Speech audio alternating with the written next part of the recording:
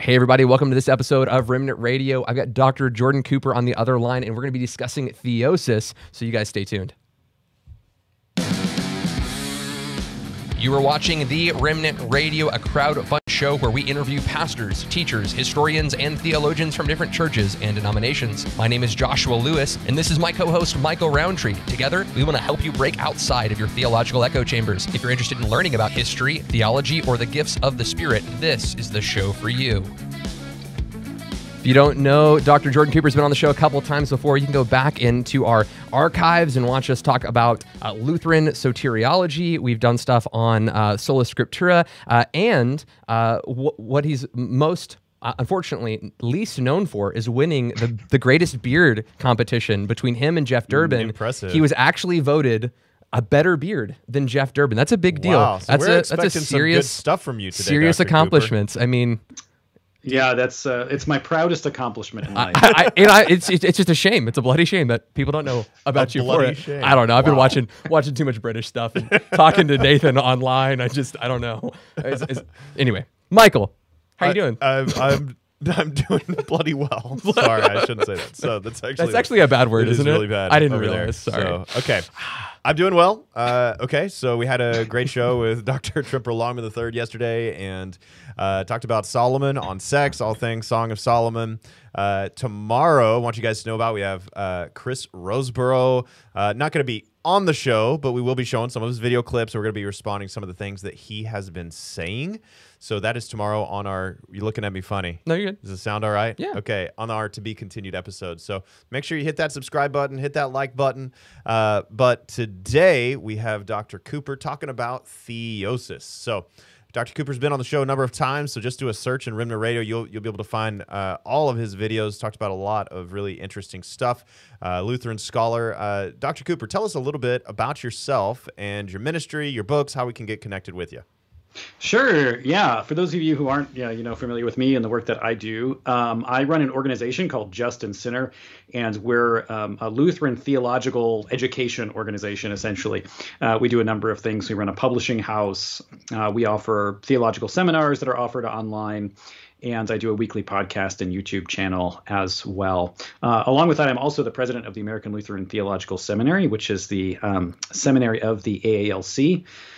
Which is the American Association of Lutheran Churches. So I have written a number of books. If you want to find information about what those books are, you can go to justandsinner.org, and there you can pretty much find anything that I've done or that our organization has done. It's not just me working for the organization, but probably the most important book for the present discussion is this one called Christification, a Lutheran Approach to Theosis.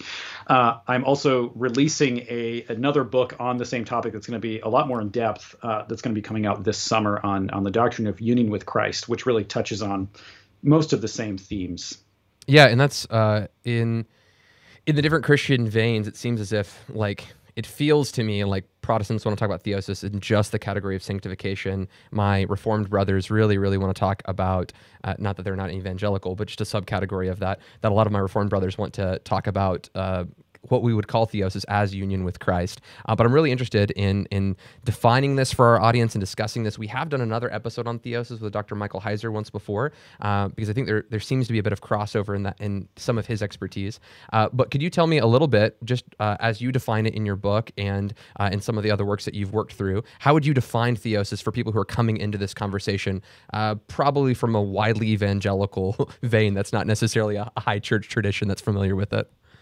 Yeah, well, to be honest, I mean, the Lutheran tradition itself, at least as it exists today, doesn't really have ideas of theosis as really much of a prominent theme at all.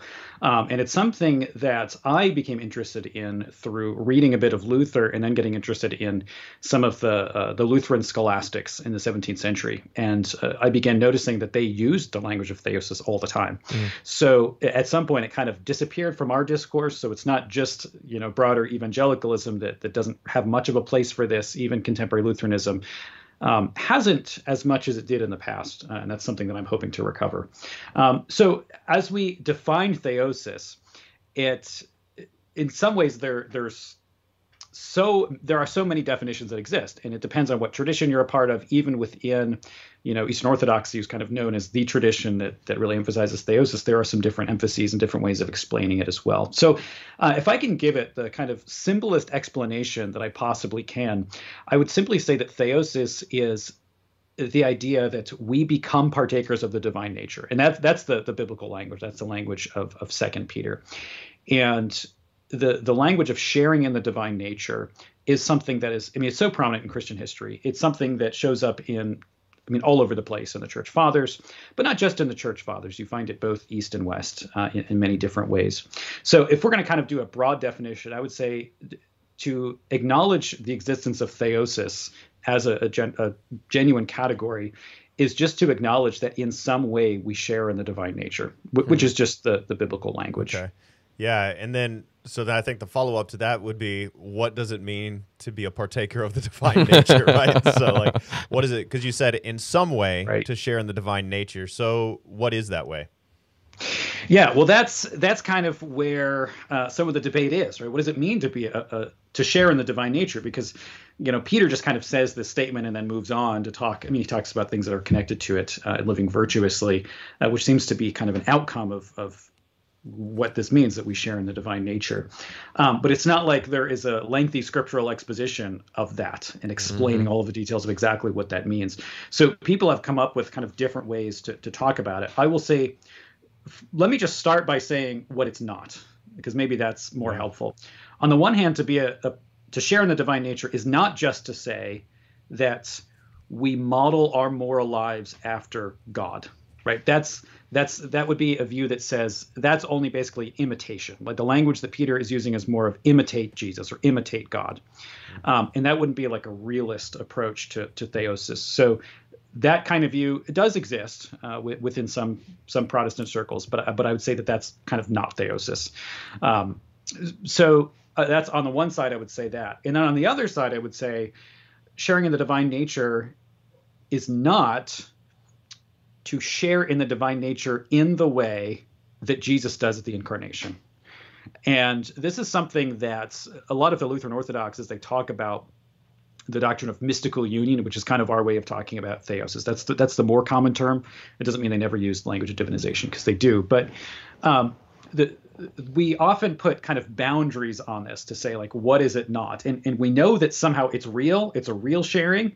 We really do share somehow in God's nature, but not in the same way that Jesus does, so that I cannot say about myself, I am God, right? It's not or in other words, it's not a personal union that we have where there's a single person.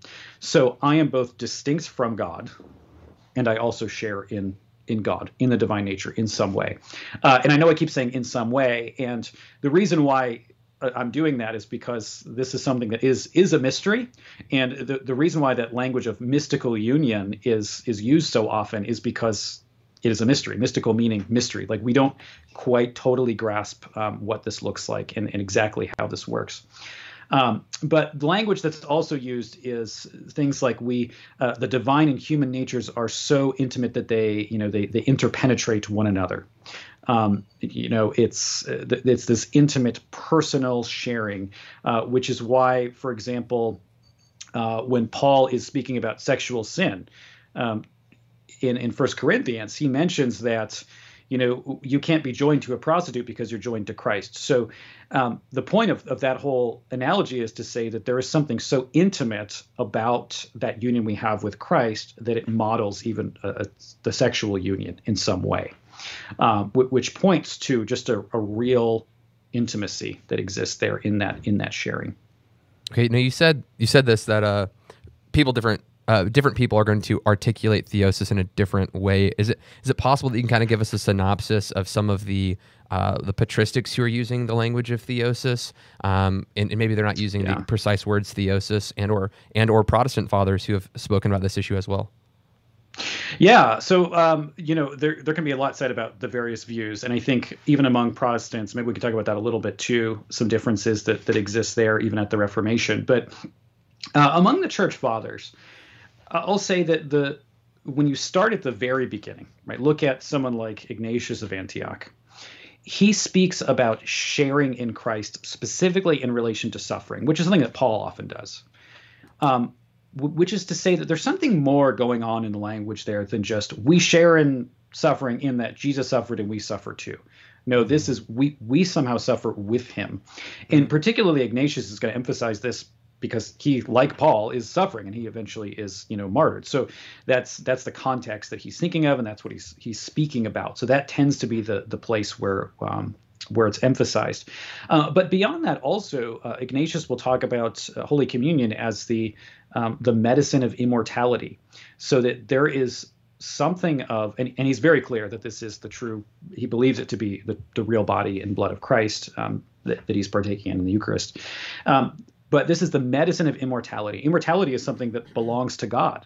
And so in that intimate sharing of that communion meal and receiving Christ, we are fed unto eternal life, or his eternal life is shared with us somehow. So you find that in Ignatius, and those are probably two main areas that he emphasizes something like theosis. Now, after that, you get to the figures like Justin Martyr and Irenaeus, who are a lot more explicit, and then leading up to Athanasius in his on the Incarnation, where Athanasius makes the famous statement that God became man, that man might become God. And that ends up being a kind of summary statement of theos. Now, of course, we have to unpack that, because those who aren't used to hearing that language can be probably a little on edge hearing that. But the thing that you find, I think, in Irenaeus, in Justin, and Athanasius is the emphasis tends to be on the Incarnation, in something that is accomplished at the Incarnation itself. So that through the Incarnation, the intimacy of the union of the divine and human natures in Christ does something to humanity as a whole, that we as humans now share in the divine nature in a way that was not possible apart from the Incarnation. So in a way, it's that intimacy that is there in the eternal Son taking on the human nature that is shared with us. So, from there, we do have the development of the idea in some different directions after that point. And what you do find in even quite a few Eastern Orthodox scholars dealing with this is a recognition that there are kind of, in some ways, two different streams of thought in the early church on theosis. And the one that you find in the figures I mentioned is really going to emphasize the divine economy. That's going to emphasize the Incarnation. It's going to be very Christological, centered on the person and work of Christ.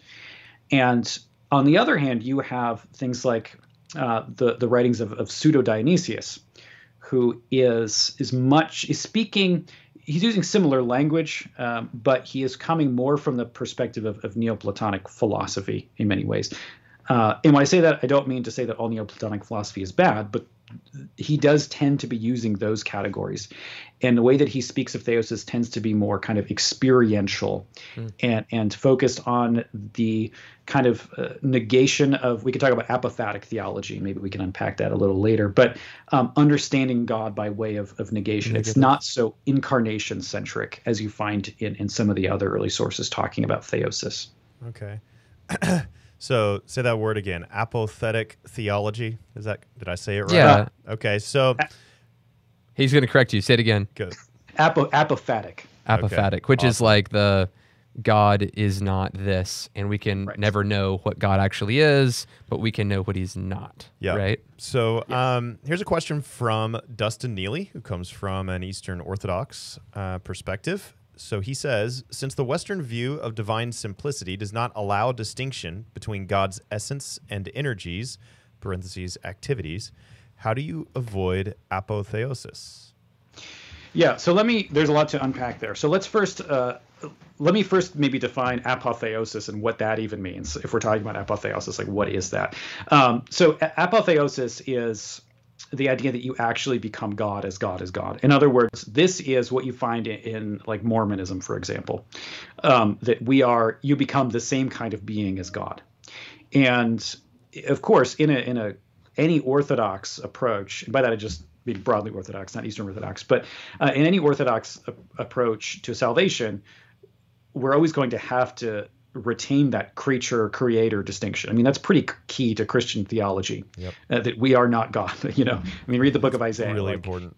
Yeah, like you can't bridge that. So this is one of these areas in theology where you have to be so careful as to what you're saying, and you have to define things really well, because you can fall into heresy if you're going kind of where the Mormons go, which is apotheosis, to say I become a god, just as God is God. We're the same kind of being now. That clearly is not the case. I mean, in a way, that's not just in a way. It is like the root of the first sin, right? You shall be as God. And in defining the differences there, sometimes I just point out the fact that in the creation account, man is made like God, which means that there is a good way in which man is like God, but then later the temptation is that man would be like God. So there's also a bad way in which man is not is like God. So he's not supposed to do that. So we are supposed to be like God in a way that still retains that creature creator distinction. So in Eastern Orthodox theology, specifically when you get to the later Middle Ages, there ends up being a debate about this, a group called the Hesychast. You have a figure named Gregory Palamas, who's a very influential figure for the development of Eastern Orthodox theology in that era. And there's a concern over language of sharing in the divine essence, that if we share in the divine essence in some way, that would mean that we would become God, like really in essence God.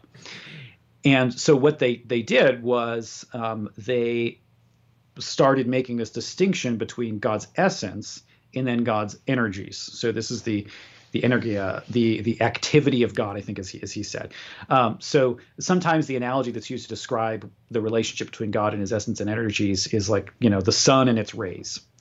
And that predates hesychasm. I mean, even like someone like Plotinus uses that kind of language. But it's the activities are distinct from the essence itself. So the energy is distinct from the essence. So the reason why they use this distinction is to preserve that creature creator distinction. So then to say that, well, we don't actually share in the divine essence per se, we share in the divine energies instead. So they can confess we share in the divine nature without the danger of confusing, the essence of man and the essence of God. So I know that's a lot to unpack there. No, I just want to keep unpacking the sun analogy, because I think it was an Eastern Orthodox guy that I heard this from, but he said something to the effect of theosis is like an iron in the fire, right? Like think of a piece of rebar, something really thick and metal, and stick it in the fire, and the rebar becomes red like the fire is red.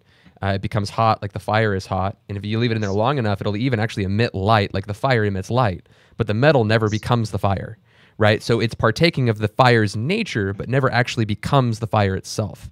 So some of the question of apotheosis that I'm curious of, because as being in the charismatic movement, we want to define ourselves as this and not that, and trying to be careful in the kind of streams that we're hanging out in. You made a statement from Athanasius, that said God became man so that man could become God. That sounds like Kenneth Copeland, right? So like, help me understand the difference. When you say partaking divine natures, I mean, a lot of the little God doctrine that comes from a certain stream of charismaticism says that because we're gods, we can speak things into existence, which is, I would say, a part of something that's uniquely divine. But if we're sharing in that divine essence, why not?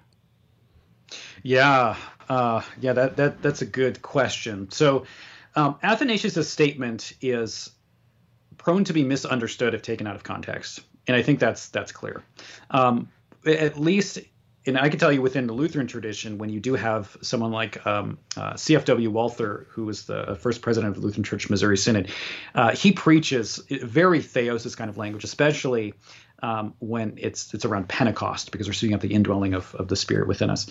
And he cites Athanasius, and I've seen this a few different times in his sermons, but he's much more clear to add the word "like" there, to say that God became man, that man might become like God, just to kind of clarify, because just that's in really case.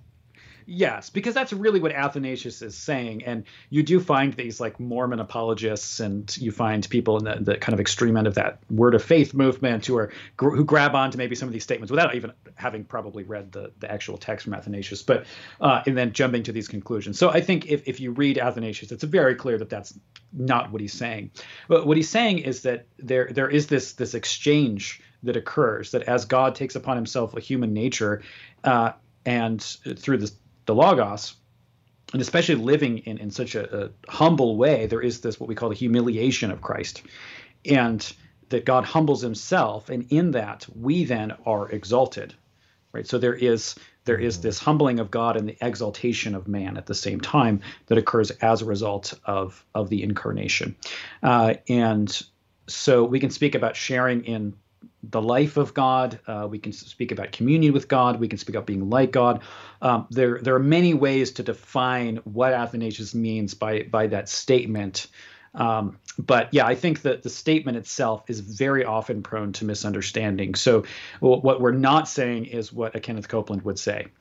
We're certainly not saying that we are little gods so that we can, create by our words, just as God creates ex nihilo. It's just not biblical, right? So I would say that as we look at this language of sharing the divine nature, we can ask the question like, well, what are the scriptural examples for that? Or how does that work itself out in scripture itself?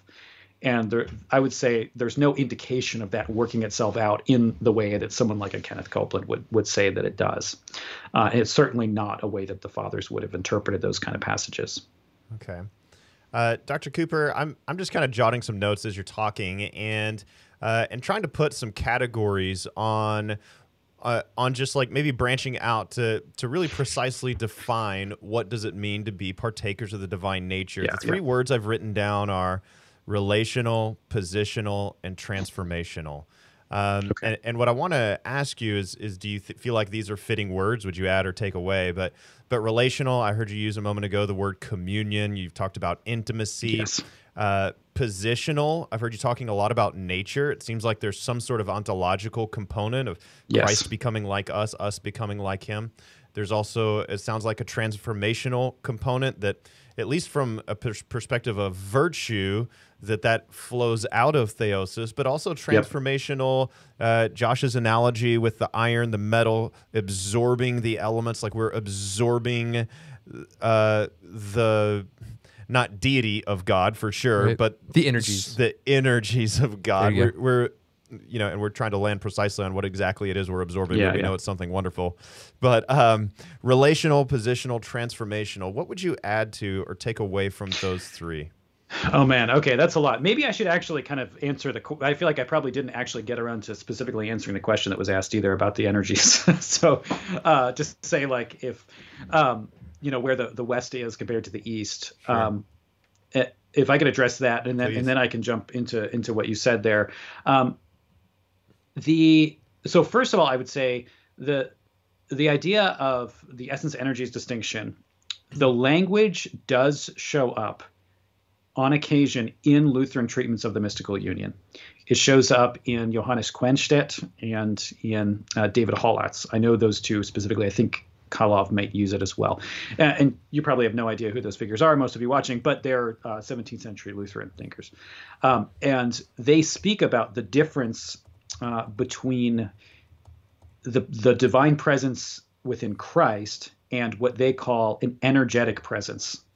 Mm-hmm. And it is that energia term that is used there that is often used in Eastern theology. Now, as I say that, I have to clarify and say they never work out what that means. Like there's not a detailed description of that. It's Lutheran. You just put mystery on it. Just mystery. And that is often what we do. But I would say it's like the Lutheran bumper sticker. That's a Lutheran. There's a mystery back there. Mystery. Hey, I mean, I like it. We like it. We really do. We do embrace mystery, and we like to embrace mystery. So sometimes that means that we don't have satisfactory answers for some people. But the way that we deal with this, though, is to say whatever it is to share in the divine nature, it clearly is not that which makes us God. And I would say that the essence energy distinction, strictly made, is just first of all, it's not something that's clearly there in these patristic developments of theosis. And they seem to be fine explaining it without that specific distinction. They don't necessarily see the need to go there. That's why this is a controversy that happens much later. But it's also the case that throughout the Western tradition, it's not like theosis disappears in the West. I would say that Martin Luther's biggest theological influences spoke very often about theosis, and they were able to do so without using this essence energies distinction. So I simply say that the distinction isn't necessary in order to argue for theosis. It's just necessary to make the qualification that in this participation, we do not become God. In other words, we just say apotheosis is not correct. So I think the essence energies distinction is one way to kind of solve that problem, or to maybe give some more explanation on it. I'm not convinced that the distinction needs to be made. Okay, so I wanted to get that out of the way first. Sure. But now let's get to the categories that were brought up in terms of theosis. And even maybe before I get to the categories too, and I'm backing up a little bit again because that iron and fire analogy was used again. And that's, I think, actually really key. That analogy, as far as I know, it first shows up with Cyril of Alexandria. And I've read so much Cyril. Yeah, I did. That must have been where I got it. Yeah. Just perusing through Cyril of Alexandria. You have it all on audiobook. I do. Don't you? Absolutely, Just I do. Listen to some Cyril. Yeah, I figured you should. I mean, Cyril's great. People kind of critique his personality. I guess he was kind of argumentative and grumpy, but his theological writing is great. On the Unity of Christ, I think, is the text where he uses that analogy. I'm not positive that that's where it shows up, but Cyril was arguing against the Nestorians, who separated the two natures of Christ. And so the language, and I think this is really important for theosis, to understand the Christological backdrop of theosis. That language was first used to speak about the relationship between the two natures in Christ, to say that there is unity in a singular person among those two natures, and that the human nature shares in the divine, and that within the person of Christ, you could even speak about, as Cyril does, a kind of deification of Christ's own human nature through the incarnation. But that has to happen in such a way that the human nature itself retains its humanity, its humanness, right? It doesn't become a divine nature. And that discussion had to happen at Cyril's time because the Nestorians thought that people like Cyril were mingling the natures, or kind of denying the humanity of Christ in some way. So Cyril's trying to find an analogy that is going to preserve the humanity of Christ. Now, this same debate ends up happening at the time of the Reformation. And this is maybe, some have seen this as the key difference between the Lutheran and Reformed traditions at the Reformation is a Christological difference. And you see this at the Colloquy of Marburg when Zwingli and Luther get together to kind of discuss their differences and similarities. They really come to a standstill on the issue of the Lord's Supper, but even more specifically than just the presence of Christ in the supper, comes this question of the relationship between the divine and human natures in Christ. And Zwingli makes this argument that he says the finite is not capable of the infinite. In other words, that which belongs to the infinite divine nature cannot be communicated to the human nature. If that's true, Zwingli says, then all this talk about the body of Christ being on all these altars at all these churches at once doesn't make sense with the human nature, because that would require some kind of divine attribute of omnipresence. And he says, well, that's impossible because the finite is not capable of the infinite. So he just kind of throws that out. Now, in response, Luther contends that divine attributes actually are communicated to the human nature. And he would say that is done by grace, not by nature. In other words, it's the divine working in and through the human nature, so that the human nature doesn't become non-human or less human, but retains its essential humanity while those divine attributes are exercised. So the reason why that whole background is so important is because theosis really has to be based on that Christological background. It is very much for Cyril. And when that language then shows up in someone like Martin Chemnitz, who's a very important, they call him the second Martin. He's the most important figure for our tradition other than Martin Luther. And he has this massive On the Two Natures in Christ, where he expounds upon a lot of this. But he's very clear in seeing that there is this connection between the union of natures in Christ and then what occurs to us as well. So that becomes kind of paradigmatic for our sharing in the divine nature. So that iron and fire analogy is then used by Chemnitz and other early Lutherans as well, taken from Cyril, initially to talk about the relationship between divine and human natures in Christ, but it applies in the same way to to our theosis. I would say this the same thing. And I would point out, of course, as I already mentioned, you have to say, of course, the union that I have with the divine nature is not the same as Jesus, right? I'm not Jesus. I'm not a hypostasis of the divine nature. I'm not God in that sense. Okay, of course I'm not. But that sets the groundwork for something we then do share in. Mm-hmm. Okay, so I know that was a lot of background. It didn't actually address your question. No, so now, it's okay. Like if we talk about the positional, I think that's probably a good place to start. You talk in your book about justification and that theosis flows from a position of justification. So maybe positional would be a good place to start, sure. And then we can kind of follow through some of that other stuff. Yeah, sure. So that is a good place to start here. Now, that's one of the areas where you're going to clearly see a difference in terms of the soteriology of, say, the Lutheran tradition that I'm coming from and the Eastern Orthodox tradition.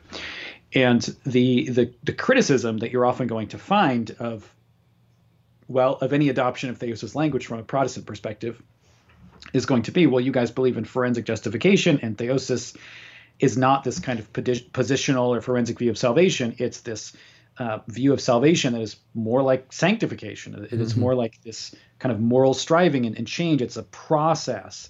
And of course, as heirs of the Reformation, we argue that, well, justification is not a process. Justification is this perfect work. We have the righteousness of Jesus that covers us. Coram Deo. It's imputed to us. Yeah, right. Coram Deo. Before God, we are perfectly righteous.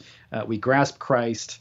And receive all that is his. We have his righteousness as a covering, faith alone. All of these categories, well, they don't seem to make sense with theosis. It seems like just the opposite. Well, the argument that I make is that there's no reason to pit these ideas against each other.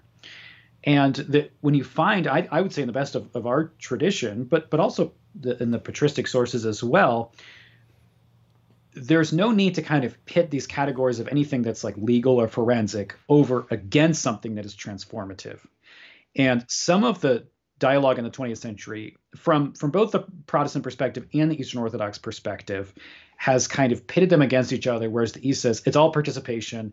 Protestants say, no, it's all forensic, and then we can battle it out, right? Mm-hmm. And some Eastern Orthodox scholars today have kind of recognized even as well that it's not that simple. There's actually quite a bit of forensic language historically in the East as well. It's not to say it's identical with Luther's doctrine of justification, but it's not like those legal categories just weren't there. So the argument that I make is they're simply both scriptural. So I would say that in terms of our status before God, that is based solely on the righteousness of Christ imputed to us. Right, our justification is our standing before God. Our standing before God is secured solely by faith as we grasp Christ. But I would say out of that, though, grows like a life of intimacy with God, right? That grows out of that and is part of the Christian life. Just because it's not justification does not mean it's not important. Mm-hmm. Right. Essentially. So then that touches on the relational element. So. Yeah. So that was another category I put on this, and I want to get your feedback on that. Is there something like, hey, if I understand theosis, I can get closer to Christ than if I didn't understand theosis? Like, somebody who's never even heard this term, but they're praying and they're reading their Bible and they're trying to grow closer to Jesus. Is theosis happening to them and they just don't even know it? Like, talk to us through this relational component experientially.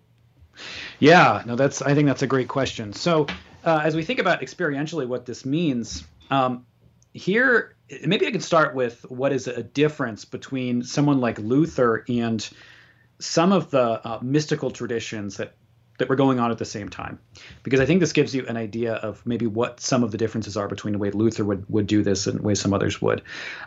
So in mysticism in the late medieval period, there generally was this union with God was seen as kind of this end goal of a larger process. And there was this process of, purgation, the purging of sins and illumination. There was a lot of asceticism tied to this. Essentially, it was this idea that if you're going to live the mystical life, that you have to work really hard for what is this end goal of union with God. Well, Luther himself is very much influenced by the mystical tradition. And the authors that he cites favorably the most are mystical theologians. I mean, I think there's no doubt about that. And he cites them very favorably. He cites them very favorably as forming a lot of his own ideas. But something that Luther really grabs onto is this little book called the Theologia Germanica, which is what he calls it. That's not actually the name of it, but it's an anonymous book by an anonymous author. We don't know who wrote it, and it's essentially a mystical treatise. It's a treatise about experiencing God, really. But in that book, that particular author speaks about the experience of his intimacy with Christ, not so much in terms of like work this much, do this, do that, very kind of works-oriented approach. Instead, he speaks in terms of like passivity before God, as in stop working and allow Christ to fill you. And Luther hears that, and I think it really shifts the way that he understands this idea of union with Christ, which is it's not actually something that I have to earn. It's something that I have to open myself up to, and something God does. And this is what's sometimes been called Luther's kind of passive spirituality. That spirituality is largely what God is doing for us, but also in and through us. So what that means then is it's not that there is no striving or there is no working toward anything, but that the striving flows out of our union with God rather than in order to achieve the goal of union with God. Mm-hmm. So what Luther does is he transforms that whole way of looking at this as it exists in the Middle Ages, so that now we have this union with Christ. We have this intimacy with God. Luther would use language like he says in his Galatians commentary, which is one of his most famous, well-known books. He uses this phrase that Christ is present in faith. Mm-hmm. And so faith for Luther, yes, it receives blessings that we may call forensic, but also faith brings us Jesus's person. Like we have Jesus himself. And he's present in that faith. And so Luther then grabs onto some of this mystical language, like language of rapture and ecstasy. And he uses that, but he uses that in the context now of the gospel of like the free forgiveness of sins. Instead of just spiritual exercises that lead to maybe these kind of heights of emotional experience, he says that really comes from understanding of the gospel and how free we are in Christ and what Christ has done for us, so that the experience that we live then, it is of striving for sure. I mean, Scripture uses that language. There's no doubt about it. But it flows out of a place of assurance. It flows out of a place of knowing who Christ is, that he has died for me, that he dwells within me. Can I confuse theological categories so that you can correct me? Yeah, go ahead. Okay, sure. So because I used the phrase just a second ago about coram Deo, I mean, the other phrase is coramundo. Like I have a righteousness before God that is set. It is fixed. It is a position that is never going to change. And I have coram Deo, coramundo, which is my righteousness before men. Like I'm growing in my righteousness before men.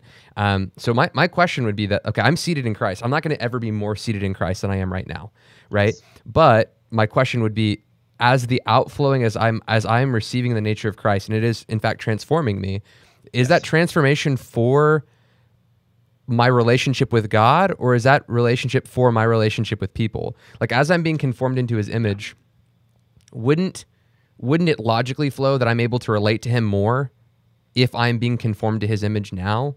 I don't know. Like, you see what I'm saying? Like it's kind of hard for me to wrap around my mind around, because like Adam's in the garden, he's creating the animals, he's naming them, bear, dog, whatever. And then Eve comes from his side, and it's like, hey, this thing's created in your image. So you and Eve are like, y'all are two persons that now get to speak to one another because y'all are created in the image. So there's this idea that Adam is in the image of God. Adam and Eve are in this image of God, so they commune with God. That's clearly what the author's trying to communicate, is that like, because you are of similar image, you commune better. So is part of theosis communing with God better, and part of theosis communing with humanity better? And help correct me process this with you for the first time. Yeah, no, those are like really excellent questions, dealing with some of our uniquely Lutheran theological framework there too. So I really like Lutheranism. I could tell. It's great. No, this is great. So as we're speaking about, first of all, let's take the Coram Mundo aspect of it, and then I'll take the Coram Deo aspect of it, because I think we can speak in both ways. So in terms of Coram Mundo, when we think about theosis, for someone like Luther, right? Luther is so Christ focused, and this just bleeds out into the Lutheran tradition. I mean, everything is Christ focused. Everything is based on his person and work. And so Luther, for example, looks at the writing of Pseudo Dionysius, and he's like, "There's no Christ there." Like, he hates Pseudo Dionysius.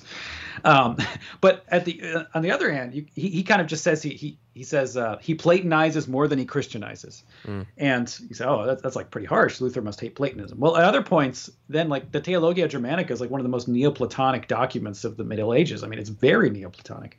So like, is Luther just inconsistent? I mean, maybe, because sometimes he is, but I don't think that's all that's going on there. And Johann Tauler is another, who's very kind of Platonic in the language that he uses, who Luther loves, I mean, absolutely loves, and reprints his sermons. So the difference is really that incarnational piece that I think is missing in Dionysius, that is so key to the specific mystical writings that Luther grabs onto. He doesn't just grab onto anything that uses that kind of language. It's specifically when it's focused on Christ. And so when we're thinking about the Christological picture of theosis, as Jesus, because Jesus does grow, I mean, according to his human nature, like he grows in his knowledge of God. As strange as that is, Scripture uses that kind of language. And as he grows in that knowledge of God, he also grows in service toward the neighbor, right? Christ's life is lived ultimately, like the goal at the end of this life of growing in some way according to his human nature, it ends with this act of self-sacrifice for the neighbor in the cross. And what that means is if our theosis, which is why I use the term Christification specifically, and that's the title of the book, but if our Christification is modeled on that means, of course, it's for the service of the neighbor. So there's a huge Coram Mundo element to that that's really key. Is in Luther's, of course, he's going to be very critical of, those monastics who just go to the monastery and, they fast and do pilgrimages and all of those things, but like they don't do anything for the sake of anyone else. And he sees that as very selfish. But for Luther, if we are going to be, as he says, little Christs, that's the word that he uses, that means that as Christ served the neighbor, we are going to serve the neighbor. So the love of God grows within us, and as that happens, we grow in our service toward the people around us. So that's really key to understanding, I think, a difference between where Luther would be coming from in some of this language and where some others within the mystical tradition would have used maybe similar language, but didn't mean it quite in the same way.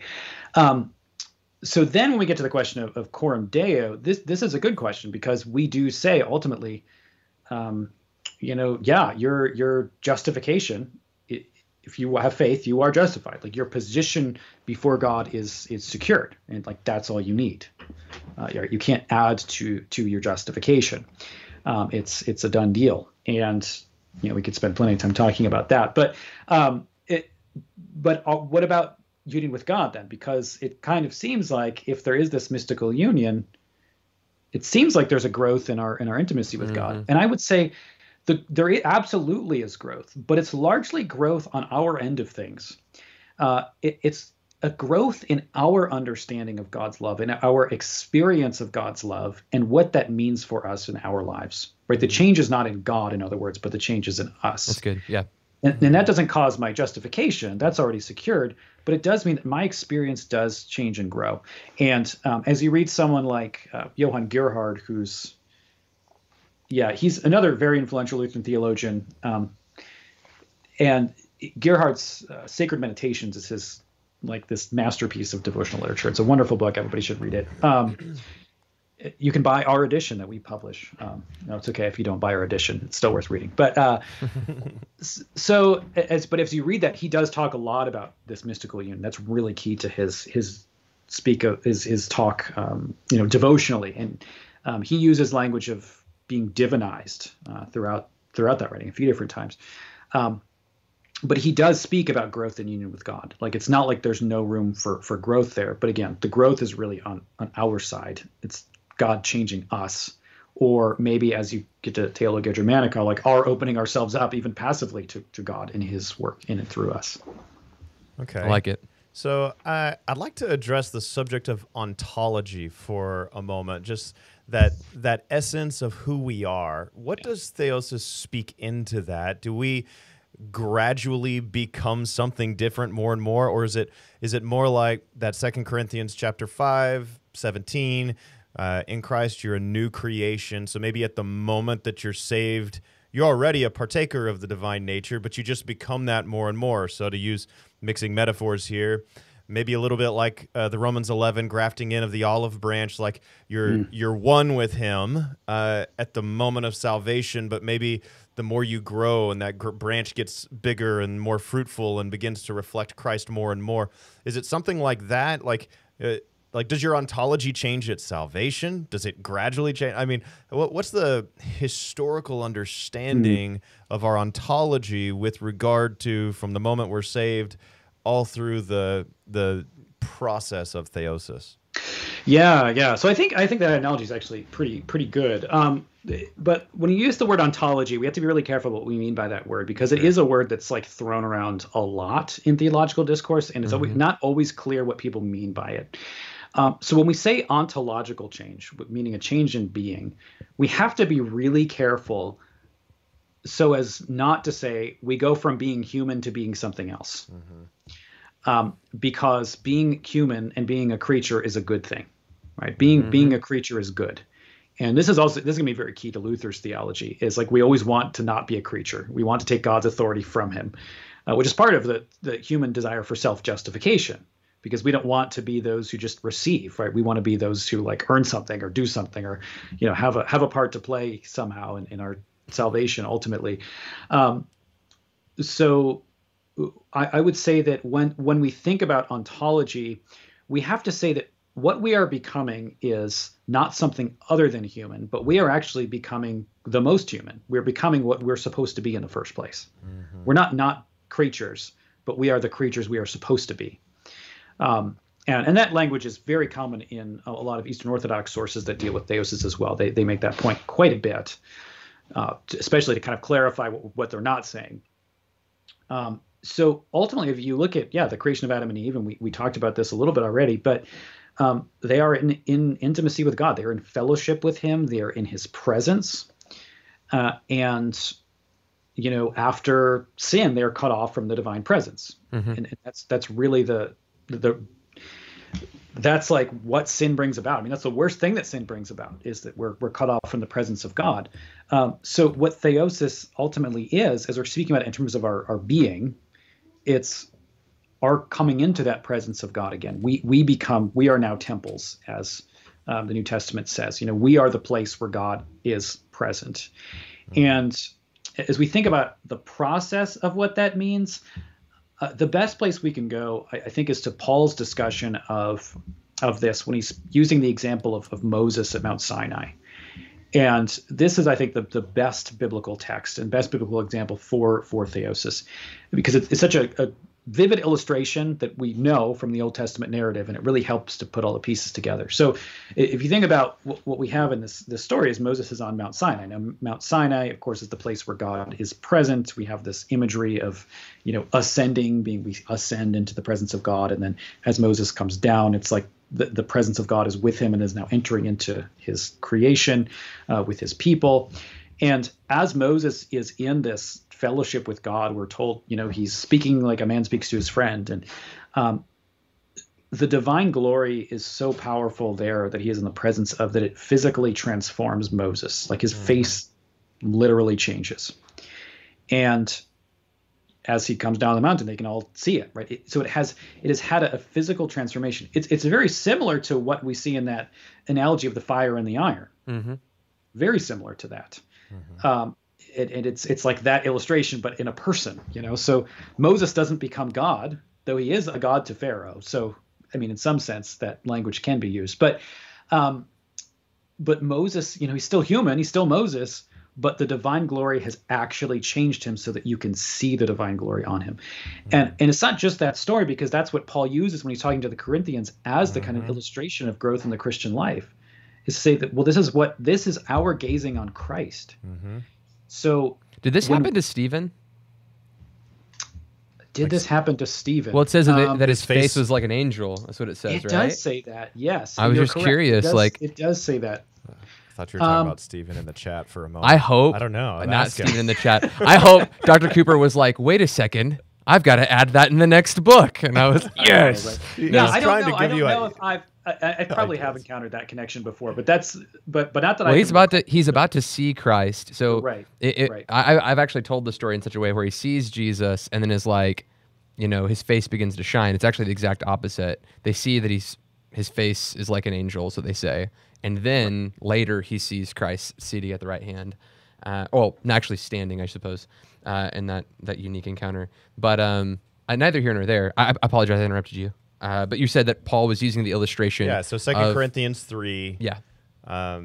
Yeah. So can I read that for us? Sure. And you can please, Dr. go ahead. Cooper, just keep commenting on it. So because you said this is a central section for really understanding what Theosis is about. Yeah. Let's start at verse 16. But when one turns to the Lord, the veil is removed. Now the Lord is the Spirit, and where the Spirit of the Lord is, there is freedom.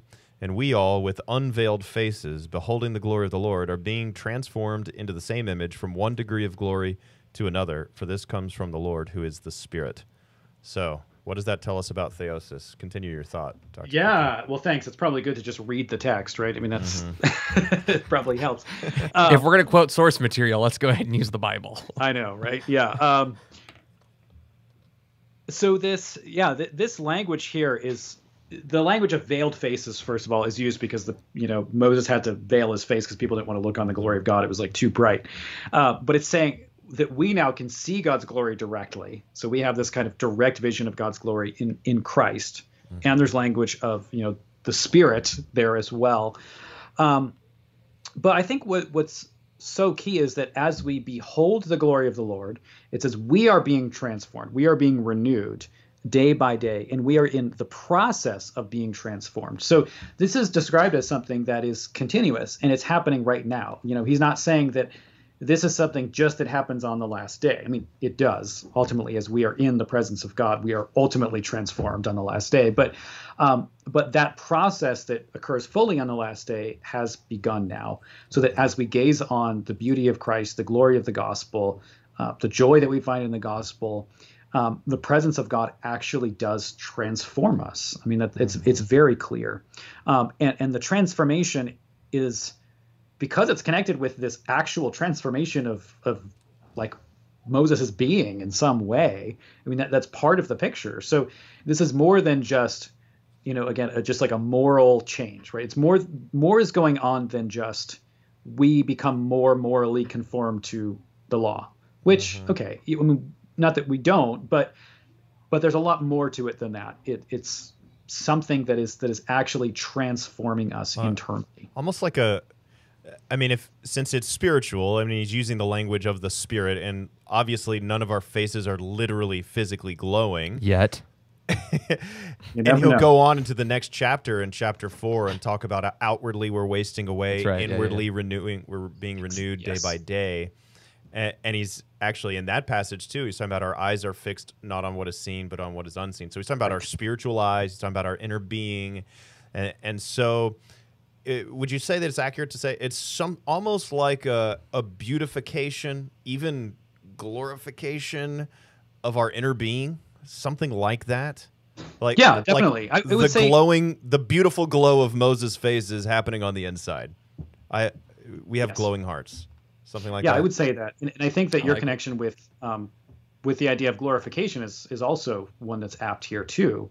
Yeah. It's because this is glorification. It's glorification partially and inwardly, like awaiting that real. It's just that already not yet like touches everything, doesn't it? Like we tend to think of glorification in the Romans 8 sense.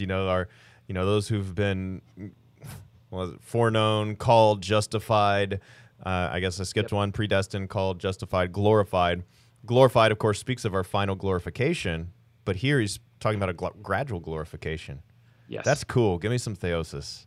So I've got a question on gradual glorification as we're talking about this, Sure. because I have two thoughts. One, as it pertains to Adam, and one that it pertains when we actually see him, right? Like we see him or we like him, those kinds of things.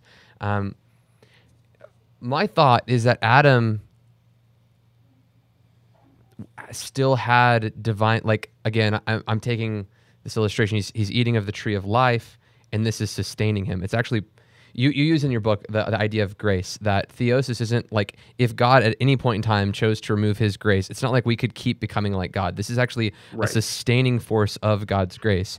So would it be the case that even perfect humanity, as it is seen in Adam pre-fall, that perfect humanity still was in the process of being glorified, like experiencing and being invited into the triune Godhead and the nature that he's sharing, and that we're one as God is one, like we're being invited into that divine fellowship. And then I think of the eternal state when we're with God and he is with us. Is that an internal process? If God is infinite and we are still finite, even in our glorification, are we still experiencing and experiencing new facets of God's glory in such a way that theosis isn't a future event that is fully accomplished at the eschaton, but like it is still accomplishing throughout eternity? Like, that's a crazy complex question. I'm sorry. I'm just like, my mind's just firing all jump cylinders. in really quick? Why not? Let's give him more questions to answer. The verse I'm thinking of while you're talking is Ephesians 2, where it says, God raised us up with Christ, seated us with him in the heavenly realms, so that in the coming ages he might show the incomparable riches of his that grace, one. That's a good one. expressed in his kindness toward us in Christ Jesus. So in the least, there will be an ongoing revelation of God's grace manifest in his kindness. That there's just like, I imagine it's like we'll see him face to face. It'll be like this incredible revelation, but it'll be an ongoing intensifying revelation for all eternity. Now, that's a little different from the glorification and that aspect, but I don't know. I'm just like, that just popped in my head. Dr. Cooper, shoot it down. Two complicated questions, because when you ask about the Adamic time or the eschaton, there's so much that's not revealed. That's true, which makes these questions really difficult to answer. So take my answers for whatever they're worth. But it certainly does seem that Adam was not in the final position that he would be in. I mean, pretty much everybody is agreed to some degree. I know Irenaeus uses the language of Adam and Eve as like kids. Yeah. That like they're supposed to grow, and it does seem to be the implication of the text, because they are eating of the tree of life, which people have often referred to as like kind of the first sacrament, right? God is using this physical thing to aid their life spiritually and to aid in their growth. So what would the end of that have been? Would it have just been like progress forever for Adam and Eve, or would they have been confirmed in righteousness at some point after a certain state? I mean, those kinds of questions, mystery. I'm not sure that Scripture gives a clear answer to it. But I would say it certainly is expected. There's some kind of growth for Adam and Eve. Like they're not where they should be or where they will be. I think that much is at least clear. In terms of the question of eternity, I just assume that our experiences of God's glory and knowledge and all of those things, because of the infinity of God, will be a period of growth forever. Yeah. I mean, that's exciting to think about. It's cool. Yeah. Yeah. Well, I think, one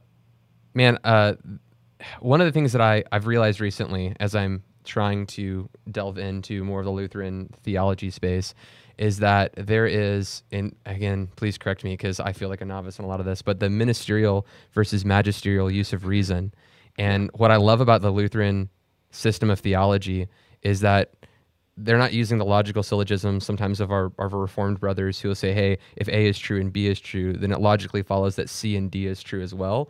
But like Lutheranism says, A is true for sure, B is true for sure, C and D, I'm afraid to tread on those because the Bible doesn't explicitly speak. So we're going to say mystery. And I just really like the tension of that. I think that it actually, the wonder of it, like I think by trying to like logically like build out all of these presets, we actually kind of stripped like the modesty from the mystery that God has built into it. And there's something about this modesty of this mystery that I think is beautiful, and I think it's helpful, and so that we can go, hey, we can speculate. And I think there's part of that speculation, like it's like reading a good novel, like a fiction novel that you're reading. It's like they don't want you to know what's happening next. They want to leave this aspect of mystery so that it creates excitement and it creates wonder in the heart of the reader. So way to go being Lutheran. I like it. I don't know what to say. You should try it. I recommend it. He's literally inches away. If you don't can even get him know. on baptism, If you can get me on baptism. I haven't read the book yet, so I'm getting there. Anyway. Oh man, have you listened to my many hours of talks? I feel like I've done more on baptism than any other topic. Well, I listen to the Thinking Fellows every once in a while. I'm not sure which Lutheran they are, but I know there's different synods and stuff like that of Lutherans. So I listen to them a bit. I've listened to quite a bit of your YouTube videos, not so much as your podcast, and I'm going through your written materials right now. But I also have the Book of Concord that I'm working my way through, amongst doing a theology show on tons of different theologies and studying lots of other things as well. So you got to give me grace and my Lutheran conversion. It's going to take some time. Anyway, we're coming to that like kind of final part of our show where we kind of toss it over to those closing thoughts, those things that you want people walking away thinking about, maybe resources that you want them to go and read. We have tons of unanswered questions that I have put together on the subject of theosis that we might have you on in the future to maybe tackle. But I'll toss it over to Michael and kind of get a golden nugget from you, your thoughts of like, hey, what should people be walking away thinking about? And then Dr. Cooper will ask you same kind of question. Yeah, the part that's just kind of like burning in my soul right now is that 2 Corinthians chapter 3, where it's we all with unveiled faces beholding as in a mirror the glory of the Lord, or being transformed into his image from glory to glory. It's just remembering that the Christian life is not just about like, it's not just about learning more theology. It's not just about doing your church thing and your fellowship thing, like that.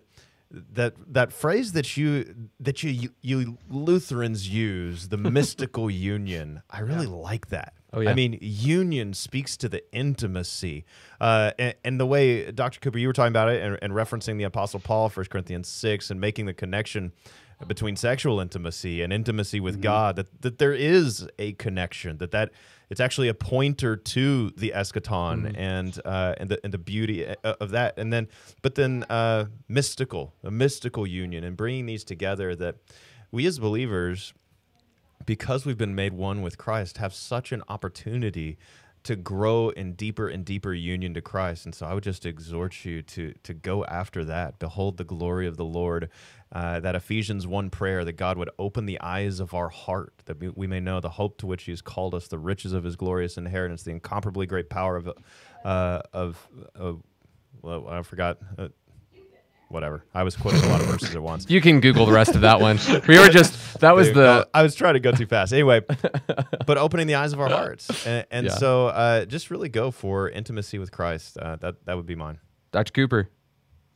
Yeah. I don't know if I have a profound final thought. There's so much that I wanted to talk about here that we didn't get to, because there's so much in this topic that we could just spend so much time unpacking. I think maybe a good place to kind of end on is this idea that you find in Luther of a kind of passive spirituality, which I've found as something that is, at least has been very influential in my own kind of just private spiritual life. Is I think in some kind of church traditions and things that I experienced in the Christian world in the past, any idea of kind of intimacy with God or growth in the Christian life was either just about kind of doing more things, like it was just like add on this, and this, or just about a kind of very emotional experience that you may have. But I think something that I've really come to understand through reading Luther and reading especially a lot of those theologians who really influenced Luther was the fact that, and thinking through Paul and his analogy with Moses here, is like notice what transforms Moses. Like Moses isn't doing anything. He's just sitting in the presence of God. Yeah. And communing with God. And like that's what God's word does to us. And if we want to grow, it's not that there isn't striving and there isn't work, but growing in terms of our intimacy with God is largely about coming before Him passively, like coming before Him with nothing in our hands to offer Him, and just receiving His grace and sitting by His word and receiving the sacraments, I'd also say something like, historic practices in the church, like things like the daily office, just going through Psalms at different points in the day, or putting yourself before the Word of God, where it is God Himself who is doing that work. Mm-hmm. And so I think that, the danger in this idea is we can jump to that kind of very works righteous, like attitude of like, well, I want to be deified, so I want to be God, and I want to just do all the things and get there. Like, give me the 10-step plan to get there. And that's not how this works. Like, that's not real intimacy with Christ. Yeah, no, I think that's good. And I think just to your point, what does it take to be God? There was a week, it was maybe a month ago, might have been longer, real emotional day for me for whatever reason. And I came home and I was just like kind of red in the face, looked like I'd been crying. And my son's like, "Dad, what's wrong?" And I was just like, "Well, your dad wants to be God sometimes, and he's not. He's a sinner. And I want to control the universe, and I can't." And like my 7-year-old looks at me and he's like, "Yeah, I get that. Like, I'm also not in control of anything." And that upsets me as well. So it's, I think that's a beautiful reality that God shares with us His divine nature, but that we are constantly humbled by that in realizing, man, what is man that you're mindful of him? Yeah. You know what I mean? Like, and how much of it we don't share. And how much of it we don't share. That's the opposite of theosis, which we'll have to talk about the next time you come on, because I want to talk about this again. It's stuff like this that gets me kind of excited when we start talking about like the Trinity and like the divine nature of who God is. We should have Dr. Like, Cooper on to talk about baptism to see if he can sway you. Oh, on air? Oh, that's dangerous. I don't know. Ooh, that sounds fun. I'm up for it. He's on air, so I'm holding you to it now. Oh no. Okay. Excellent, guys. Well, thank you so much for tuning into this episode of Rowntree Radio. Hey, if you've been blessed by the ministry, you can help support us a couple different ways. There's PayPal links in the description of the video, or you can give there on Patreon. Patreon's got some really cool stuff. Where's my book club graphic? Oh, it's all moved around. But we are doing The Kingdom of the Cults by Walter Martin. Every Saturday. This week we're going through the chapter on Jehovah's Witnesses. We're going to read, it's a massive, massive chapter, so we're going to just read a good portion of it all the way up to the New World Translation. We'll kind of hang out there, and we'll discuss it. And there's like 30 or 40 of us that get down on Patreon, and we discuss the book, had a really great time. At the end of it, we even prayed for each other. It was good. So I'd encourage you guys, if you're interested, there's cool stuff over at Patreon. As low as $5 a month. You can support us over there, get lots of content from us, such as Beginner's Guide to, not Beginner's Guide, a basics course on theology that me and Michael are working on that hasn't been released yet. Our thoughts on popular worship songs, how to discern discernment ministries, all kinds of cool stuff up there on Patreon. The catalog is growing quite rapidly. Yep. Anyway, I enjoy it. If you guys have been blessed, think about giving. And as always, check out our shows that are coming out every single week, Monday, Tuesday, Wednesday, from 4 to 5 p.m. Central Standard Time. Tomorrow, we are doing a response video to Chris. You can go check that out. Make sure to set a notification on that. You can come and watch that episode tomorrow. And then we've got upcoming episodes next week that are also in the queue that you can look forward to. Anyway, blessings, guys, and we'll see you next time.